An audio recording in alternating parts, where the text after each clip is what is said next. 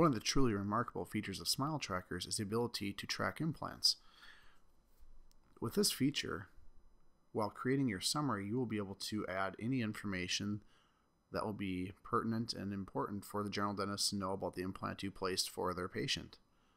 This will allow for better communication and obviously much better quality of care for the patient. After inputting your summary of service, you'll input the placement date, what your expected impression date is, the brand, the size, material, any special instructions you may have regarding the implant. With this, your general dentist will be much better prepared for the patient to come in. They'll also receive a reminder 1 week prior to your expected impression date to make sure that they have all their parts and instruments and tools that they may need for the impression appointment ready to go, ensuring much higher quality patient of care and better collaboration between the specialist and the general dentist. And as you can see here, all the implant information is shown with the implant summary.